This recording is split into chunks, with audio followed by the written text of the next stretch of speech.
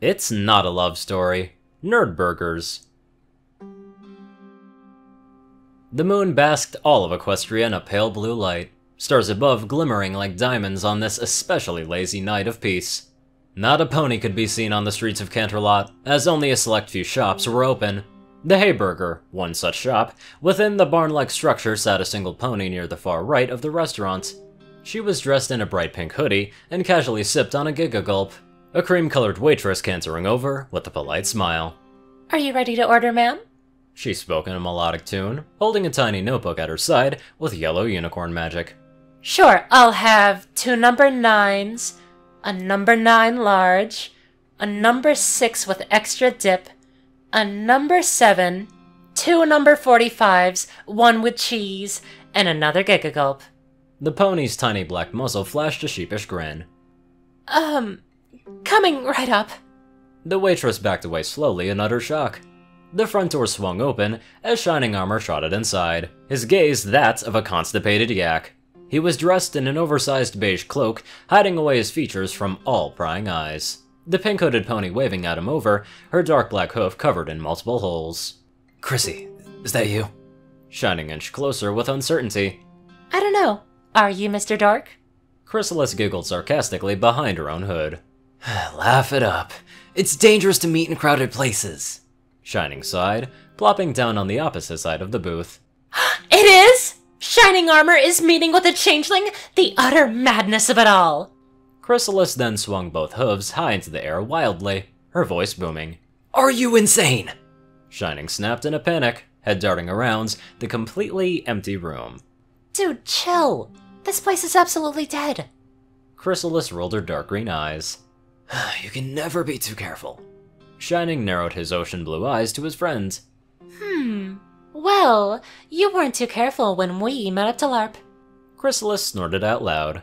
How was I supposed to know that ad was from a changeling queen? Shining seemed to relax a bit more in his seat.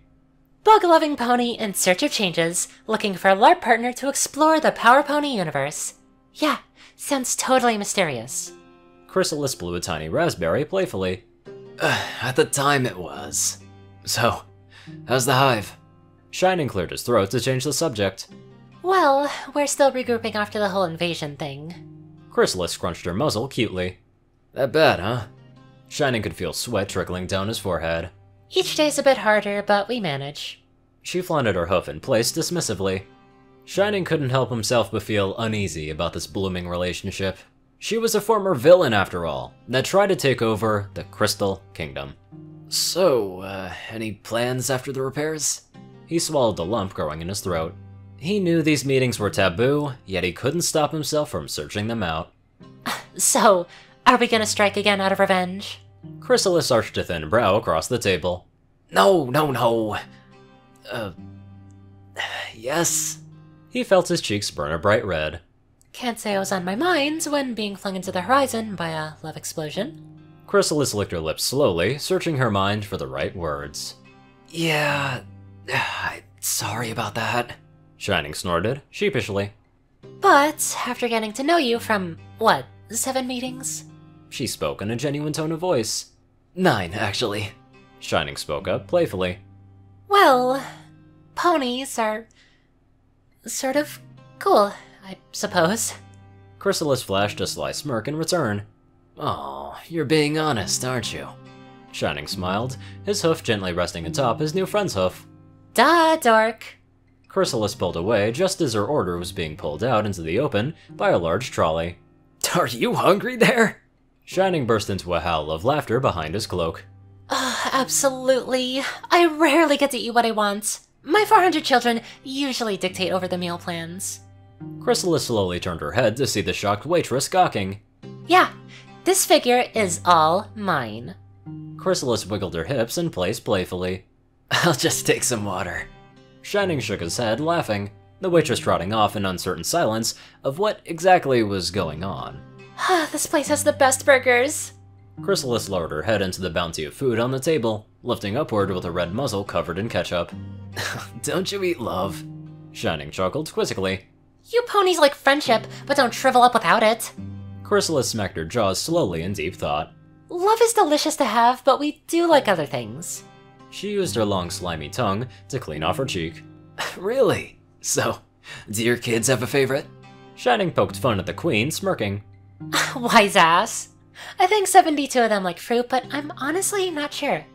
Chrysalis pursed her lips as her friend chuckled it up across the booth. So, for our next session, I was thinking of a humdrum and Radiant Saga. Shining reached into his cloak, removing a chunky book of roleplay ideas. Boring. I just finished my maniac costume. Chrysalis quickly chirped, as the stallion gasped in a shocked horse noise. You're fucking kidding! He nearly bounced out of his seat in excitement. Nope. It's time for the origin story arc. She squealed in excitement, Maniac's backstory her absolute favorite series of comics ever. The waitress slowly inched her way back to the table with water in tow, Shining opening his book to jot down a few fleeting ideas for their upcoming sessions. Oh, this is going to be amazing. Now I just need to find an abandoned vat to dunk you in. The glass of water slowly being placed in front of him. Are you a terrorist? The waitress blurted out in a shaken voice to the two cloaked ponies. Worse. We're zombie terrorists. Chrysalis pulled down her hood, revealing a rotted pony corpse with no mane and an open eye socket overflowing with maggots. The waitress then screamed in absolute terror, trying to run away, tripping over her own hooves before crashing to the floor with a loud thud. Her head popped against the floor hard, the poor mare knocked out cold in a matter of seconds.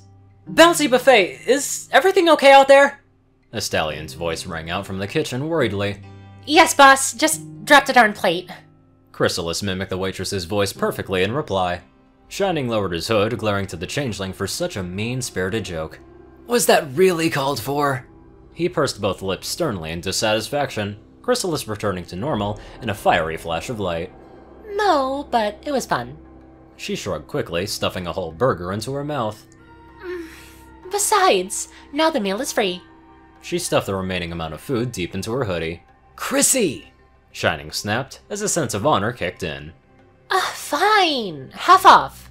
Chrysalis grumbled and tossed a few mossy bits onto the table. Shining quickly chugged his water down in a flash, jumping out of the booth, while pocketing his book safely against his chest. We should go before this undoubtedly gets out of hoof. He chuckled, galloping towards the door. Absolutely. Chrysalis followed after him, stopping to mug a bag of bits from the unconscious unicorn on the floor. Outside, Shining stood under the protective glow of the moon, his thoughts locked onto Chrysalis, and the odd feeling of friendship that he felt with her. Whenever he tried to share his passions with Cadence, she'd zone out or simply pick up a book and nod along. But with Chrissy, it was completely different. She'd share her own theories on the subject, talk about her cosplays, or gush over new figures that she'd acquired. He had been uncertain about this odd bug at first, but after 10 meetings without an incident, he didn't think she was so much a psychopath, but just a plain old nerd. Twilight always spoke of redemption of the wicked. Perhaps this was his chance to prove her words correct. By forgiving the past and moving forward with confidence, Chrysalis soon at his side, her face hidden from the world. Same time next week? She chirped with a cricket-like melody. I trust you, Chrissy. Shining felt the words escape his muzzle. Guess this would be a horrible time to mug you then. She flashed a fangy grin. Seriously, I see you as a friend. Shining turned to face the adorable bug, lowering her hood gently with his hoof. She tilted her head, confused. I'd be honored if you want to visit the palace. Shining gave his goofiest smile. To be arrested? Chrysalis bluntly replied. No, to just hang out. Shining then slapped his forehead. Okay. Chrysalis quickly pulled her hood back up. Seriously, just know I'm not ashamed of you. He placed his hoof on her shoulder. Chrysalis quickly pulled away, darting off towards the horizon, spinning around to wave goodbye in a rather flustered state. I know. Dork. She giggled, soon vanishing into the night. Shining stood on the empty street alone. He could tell that she was frightened of change, a fear that he prayed that he could lift from her heart. No pony deserved to be cast away. No pony. Chrysalis as a dork is absolutely fucking adorable. Anyway, I'd love to give a very special thank you to my adorable donators. Top donator, Dash of Evergreen, Peter Coulthard, dospo, RuneScythe9852, CourierCruz CI, Delta Omega, Ryanny Dragonwolf, Gagi, Secret Moon, Tallrascha, The Toilet Snake, SoulDragon, Starlight Glimmer, Squidey Boy, David D. Sanchez, Trey, Dak Britton, Joe Piercy, Alex F., Rainbow Dash, James Dalton, TLK Anderson, and TV Killer. Thank you all very much for watching this video, and live life to the fullest.